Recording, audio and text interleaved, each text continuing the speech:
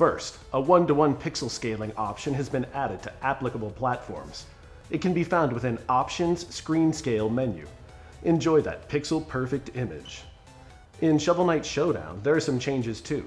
Propeller Knight, Enchantress, and Liquid Samurai have had their wings clipped, so they can't stay in the air for so long. Mole Knight and Liquid Samurai have also been given the ability to destroy dirt blocks. Now all characters in the game can dig to their heart's content.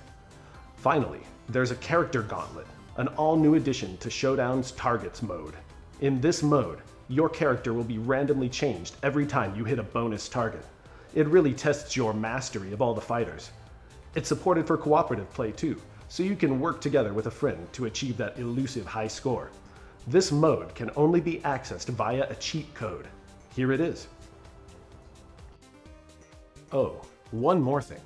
Have you ever wanted to play Joustus with a friend? Well, now you can in this secret new mode found within King of Cards. The next time you're in King Knight's room, just press up in front of the mirror to begin Joustus free play. Here you can set up Joustus decks, board layouts, and more to play against a friend to your heart's content.